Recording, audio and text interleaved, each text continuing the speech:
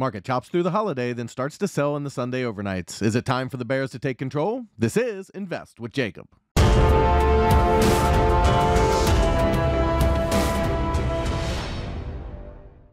Okay, guys, so I hope everyone had a wonderful Thanksgiving holiday and you enjoyed your time off. It does look like the market took some time off as well, as they basically just chopped through Thursday and Friday, not making a whole lot of big moves, and then got back to work in Sunday's overnight. They've pushed it down 35 points so far and are approaching key support. The question is, will the bulls hold support? I'll get into that in just one second, but first, if you're new here, welcome to the show, guys. My name is Jacob Gabbard, and this is Invest with Jacob, where we use Elliott Wave Theory to break down the SP500 and the NASDAQ. I highly encourage you to hit that subscribe button down below so that you can get our daily S&P updates, our trade setups, and our buy alerts. All right, guys, with the market approaching key support, let's jump into the chart and take a look. Okay, guys, so here we are on the 4-hour futures chart for the S&P 500. I've zoomed out a little bit here. I know some of you like to see a bigger picture look to kind of understand where we're at, and for the new folks to kind of get them up to speed as well on what we're tracking. I'm going to zoom in just one second, but just as a bigger picture, okay, off of this low, okay, we are tracking a big ABC higher that would complete a bracketed A wave here, and it's kind of hard to see. It's underneath this. You'll see it better when we zoom in, but essentially the path is A, B, C, okay, that would complete the bracketed A that's right here.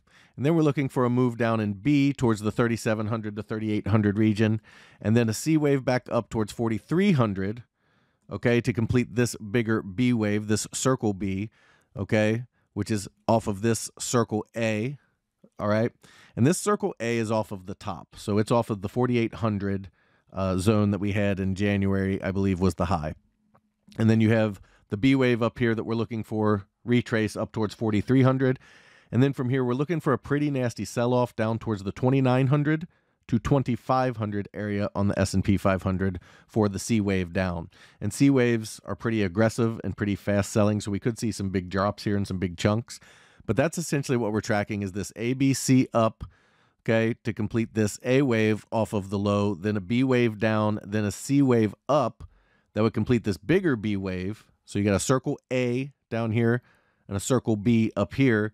And off the screen down here around 29 to 2,500, there's a circle C as well. And that's where we would go from there. So that's the big picture view. We're looking for a pullback into the 3,800 from anywhere from now until possibly a little bit higher from here up into the 4,060 to 4,100 region. Okay, we could get a little bit of a push, and I'll zoom in and show you that. So we're looking for a pullback towards 3,800 from that region, and then a push back up to 4,300 to complete this B wave. Okay, and then from there, we're looking for a pretty strong sell-off into the 2,900 to 2,500 range. Now, there is a bullish path that is available that would take us to highs. However, it's going to be a diagonal, and it's going to take some work for the bulls to do. So I'm not going to bring it up until it becomes more viable and we see support hold in some key areas. So right now, this is the path that we're following. This is our primary path as we move forward here into the end of 2022 and into 2023. And if the bullish path does start to show its head, I will start putting that on the chart. But until then, it's too confusing and too much to have on the chart for you to follow. So right now, we're going to keep it simple, stupid, which is the #1 thing you should be doing in Elliott Wave. A lot of the people in the comments like to come up with these bizarre patterns and these giant ABC, WXY, all the more complex Elliott Wave stuff, which is fine. All of that is very usable, but typically in Elliott Wave, you want to keep it simple, stupid, because all of those other patterns are very rare, and we shouldn't be looking for them until they actually play out. So this is what I'm looking for. This is my path. So let's zoom in and look a little closer at this part of the path up here. All right, so here we are on the 1-hour futures chart, and we're zoomed in at the top part of the move here. Again, I said they could push it up to about 4,100 to 4,060, somewhere in this region here. Right now, they are trying to sell down, but the overall pattern still has upside to it if they want to play that. What we're really looking for here is a couple of possibilities. So where they hit was the 1382 of this 1-2, and they've started to sell down off of that, and they came down to the 764 extension, which is pretty common at 39.99. They got just above that on the low and started to bounce. Where it would be troublesome if they do break through 39.99 and then 39.88, which is the 618, then we start to look lower as they have broken through the pivot to the downside, and that would give us an indication that we are looking at a potential drop toward that 37 to 3,800 area at that point. From there, we'd want to see follow through down through 3,900 and really breaking this 39.12, this wave 4 low. That's a pretty strong indication we're headed down towards that 37 to 3,800 region. The question is, will it be a direct drop, or will we get like an A, B, C down like that and see a move up first before we get the move all the way down to the 37, 3,800 area? So the key numbers I just gave there, I'm going to give them again. A break of 39.99 is a warning. A break of 39.88 is a big warning. And then a break of this 39.37 and ultimately 39.12, once that low breaks, that is a very strong indicator we're on our way toward 37 to 3,800. I would think 3,800 at a minimum. And from there, we would look for a reversal back up towards 4,300 to complete the overall bigger picture pattern that I talked about earlier in the video. Now, if they can hold 39.99, that's where they can push this higher. As long as they can stay above 39.88, preferably 39.99, which they came right down to. If they can stay above that, okay, then we'd be looking at completing this pattern higher towards the 4,100 area, and potentially only as high as the 1618 around 4070. There is a 200-day daily moving average here that would be very strong resistance for the bulls. So I do think that the 4060 area, 4070 area, this 1618 fib is a strong possibility of a rejection. They kind of already rejected it down here. I just find it very odd that they would come up this close to the 200-day moving average and not touch it. So I do kind of feel like they're going to push higher and try to get this 200-day moving average before we drop. But if they don't, I still expect them to pull back towards the 3,800 region and then go through the 200 moving average up towards 4,300 after that. All right, so over on the NASDAQ, okay, here's the zoomed out look, the same look I gave you on the ES at the 4-hour chart. We're off of the low. We're tracking an A, B, C higher to complete this A wave. Okay, and it's very possible they've already completed it here at this 12,118 high.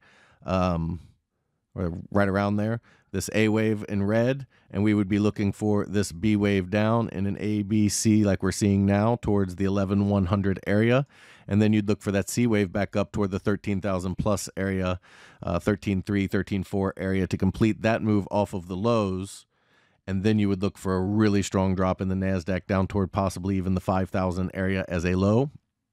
And that's the sell-off would be a C wave, which again are very strong, quick selling moves, and that would be a pretty nasty move on both the NASDAQ and ES to the downside. But that is what the pattern is playing out as, and what we're looking for in the bigger picture. And that would be, again, we would be looking to move down toward the 11,100 region, 11,000 region, and then see a reversal from there back up toward the 13,000 region and a pretty strong rally, and then another reversal back down toward that 5,000 region. Because remember, we're tracking a big A wave off the top, then we're making a B wave higher, and then a C wave down from there. So that's the big picture. Let's zoom in on the 1 hour and see where we're at right now. For the NASDAQ, pretty similar. They are looking to complete this move up potentially to the 12,300 area. However, they are down into support, and if they can't hold above this 11,645 area, and they start to break below that, and then ultimately if they break this wave 4 low around this 11,525 area and break below this low here, then it becomes very likely we're headed down towards that 11,100 area directly, and not making this wave 5 up at 12,300. So the NASDAQ is not nearly as strong as the ES. It did not climb nearly as high up into this candle as the ES did. So it is giving us an indication that lower might be more probable, but the NASDAQ has been very weak in these rallies and still managed to come back and make the highs it needs to make. So we need to keep an eye on it. But again, below the 11,640 area on the NASDAQ gives us a strong indication that we're going to start heading down lower, and a break of this wave 4 low down 11,525 is a very strong indication we're headed to that 11,100 area before headed back up toward the 13,000 plus area from there. So if they can hold support, then we'd be looking just like on the ES, we'd be looking for them to come down, complete, and then come up here to the 12,200 area to complete the full move up. and then we'd look for the move down in B before headed back up in C from there. Guys, if you love the information that I put out in these videos and you want real-time market updates from me, you need to check out investwithjacob.com. There's a link down in the description. Go ahead and click that link and it will take you right over to the website. Once you're there, check out our membership plans area. We have 2 incredible plans and they both come with a 7-day free trial because I want you to get in there. I want you to make sure you love it, become part of our trading team before you ever spend a penny. You can cancel at any time. In our first room, the Invest with Jacob room, you get all of my real-time market updates, all of my buy and sell alerts, all of your Elliott Wave questions answered, as well as a midday video where I break down exactly where we are on the charts based on the counts that I gave in the overnight video. We trade the SPY and the QQQ, and we swing trade, which means our trades can last anywhere from a few days to a few months, so we don't trade quite as often as a day trading room does. However, if you are looking for day trading, you need to check out PT's Throne Room. In there, you get everything you get in the Invest with Jacob room, as well as day trading, individual stocks, and PT's reduced risk binary method that just crushes the market. He gets you in at a small price and gets you big multiples on your money, and it's how he structures the trade that's so unique. Something you really have to see to understand, and that's another reason we give you that 7-day free trial. He also started a challenge account where he put $4,000 into an account and trades mini ES futures averaging 3 to 4% gains per week, showing you how to build a small account into a huge retirement or savings account. Guys, we would love to have you in these rooms so we can make some money together. All right, key takeaways for today. On the ES, we're looking at 39.99 and 39.88 as upper support. If they break that, then we're looking for a break of this 39.37 low as well as this 39.12 low, which gives us a pretty strong indication we're on our way to the 37 to 3800 area and then higher. However, if they can hold that support and break this high, we should look for the 40.60 to 40.70 area first, and then possibly as high as 4,100. But again, with that 200-day moving average sitting there, I think the 40.70 area is probably where we top out. Over on the NASDAQ, looking to hold support above that 16,440 area and push back up into that 12,300 area to complete the full pattern up. However, if they do break that support and ultimately below this 11,525 area, then it's a strong indication we're heading down toward that 11,100 area to complete this B wave down and then start the next move higher towards 13,000 plus. Guys, that is your market update for today. I will talk to you tomorrow.